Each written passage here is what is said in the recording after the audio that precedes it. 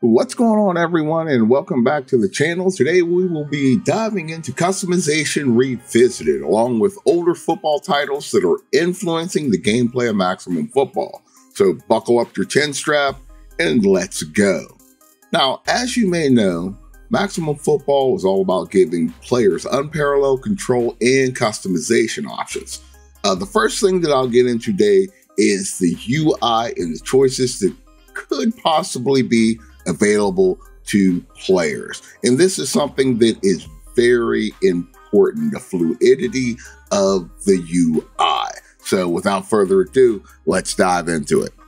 All right, let's step right into it. And the first thing that you see before you see anything else in a game is going to be the user interface. And with all the things that Maximum's going to have available to it, it's going to be very important that this is a smooth process. You're going to be able to upload your own images, make your own team name, assign your team name, put the logo where you want to on the helmet, customize the face mask, the stripes on the helmet, like almost everything.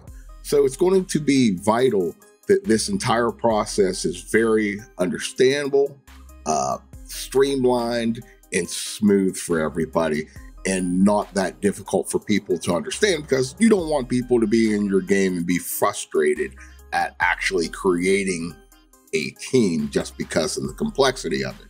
And like I said, you're going to be able to do everything. You're going to be able to scroll through all the different type of pants options. You're going to be able to put the stripes on them. You're going to be able to customize the gloves, like everything. So this is going to be almost just as important as gameplay, because that's what people are going to see. You know, you're going to be able to pick what type of stadium you want, what your field is going to look like. As you can see, I snuck in some stuff from Access Football. I very much love how they have your home field selection. You can scroll through all the different types and the different colors of turf. Yep, talking about turf again. Yeah, and it's coming right up there. It's that red turf. It's coming, it's coming, it's coming. Right after the purple, and we have the red right now. Yes, I want to see different colored turf. Well, now, once you get done with that, you're going to get into your next screen where, you know, it's going to be before the season starts. You're going to look at all the different stats, your coach, how much money you have, and then you will ultimately be in your team screen. But this is something that is very, very important that I feel like they must nail. It can't look too clunky. It can't be so futuristic that people can't understand it. I think that you really have to look at what games of the past have done and how they have set them up, especially with how much this game is going to have in it. At first, it's just going to be a college game, but then they're going to add a pro aspect on it. And I'm just curious to see. I have confidence in what they're going to do, but I hope they just don't make it too convoluted. And with that being said, we will roll into the last part of this video where we will be talking about games that are influencing Maximum Football from the past. And in a recent post on Twitter, Scott posted this. It's probably been said in the past, but is there some previous football title that you are benchmarking this game against or drawing inspiration from? Development manager Micah responded with this.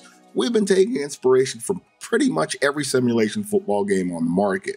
Lately, we have been paying close attention to the responsiveness of the ball carrier in NCAA 14 and the blocking in All-Pro 2K. Now, if you combine this with the physics-based tackling that they are going to be implementing into Maximum Football, this is going to make for a very unique experience that I think a lot of gamers have not had in years. Now, NCAA football has hands down had some of the best ball carrier controlling that I myself personally have played in a long time, and haven't played anything like it since as far as the responsiveness. Like when you made a move with your running back, it happened instantaneously, and it felt right. It felt good. Like you could actually, you felt like you were actually in control of what you were doing, not like in Madden where you feel like you're being sucked into things. And then when you add in that they're looking at the blocking and line play of all Pro 2K, I don't think that they can go wrong going in this direction.